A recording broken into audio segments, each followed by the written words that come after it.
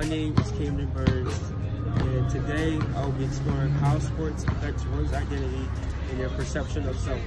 And the question I want to learn is, who are you?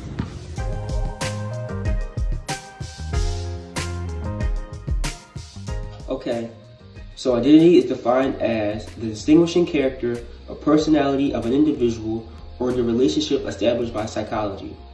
Now, there are many factors that play into your perception of self, like race, religion, and where you were born. All of these help shape who you are today and who you have yet to become. But what about sports? What role does sports play in this dynamic? I pose this question to a series of athletes that have played and continue to play at the highest level. Let's get their perspective.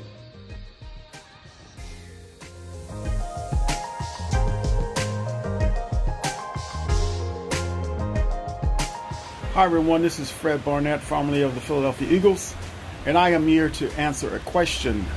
Will an athlete lose their sense of identity without sports? Well, I hope not. I'm hoping an athlete would have a sense of who they are or a sense of their identity before sports, during sports, and even after sports. For an example, for myself, I gained more of an identity during sports, but I had an identity before sports.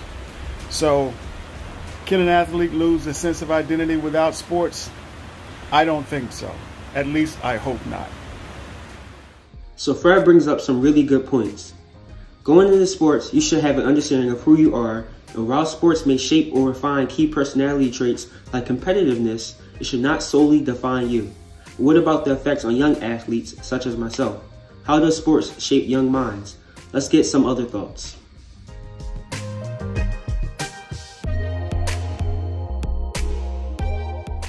This is my take on how sports affected my identity.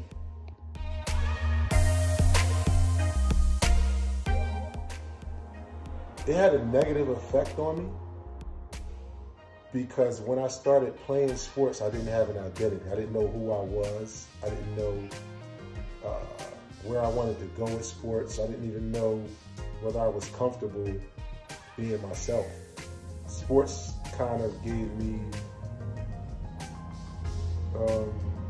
I'm gonna say life. Like I was noticed. When I walked down the street, people saw me.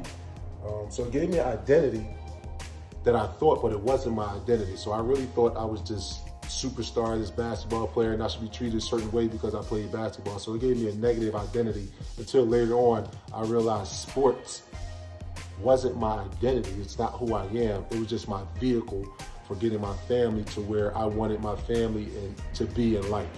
So it had a negative effect because I thought sports was my identity. I thought I was a basketball player, but I was just a person. I was just a young man that played sports. So, and I don't want you guys to have, or anybody watching this, to think that what you're doing is your identity. It's all a vehicle. Your identity is who you are inside. So that's my take on sports and identity. We've just heard some of the negative impacts of sports from Terquin Mott. He explains how sports gave him a false perception of who he was as a young man, identifying solely as a basketball player. According to ESPN, approximately 21.5 million American children between the ages of 6 and 17 are involved in a team sport. AAU is a big business. Even though it's just a game, it's not all rainbows. While most psychological effects of sports on children and the youth are positive, there can be many drawbacks. What we've learned so far is that the I in team is identity. Let's continue our journey.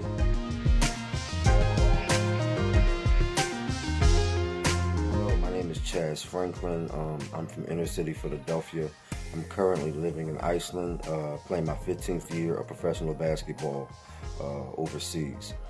In terms of how sports has helped to shape my identity and create a sense of self, playing basketball has pretty much taught me many of the life lessons and values that I've picked up over the course of the years, and gave me something positive to latch on to, as well as give me an outlet, a constructive outlet, and opportunities to travel the world, experience different cultures, and make a living for myself and help me support my family. So, it's been absolutely paramount in shaping my personality and helping me develop a good character teaching me how to persevere, and I don't know where I would be without sports.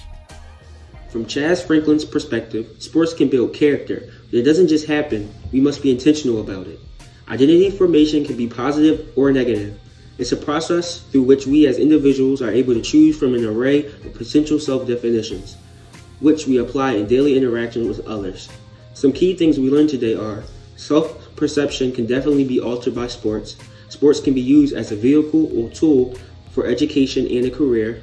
Individual identity and sports identity are not the same, and while sports doesn't solely determine who we are, it does help form character.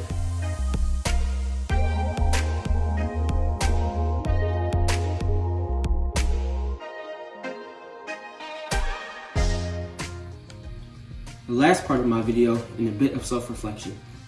As an athlete, I'm seeking to understand who I am. As a young black man, there are many perceptions formed about my identity. How I'm perceived by others is not a true reflection of me. As a student athlete, sports has played a major role in my character and identity formation. But I am not just a basketball player. The character of a person, in conjunction with their personalities, make up who they are and how they act. I am Camden Burns, a son, a brother, a friend, and I am also a young black man who will be headed off to college in a few short years, and I plan to use sports to get there.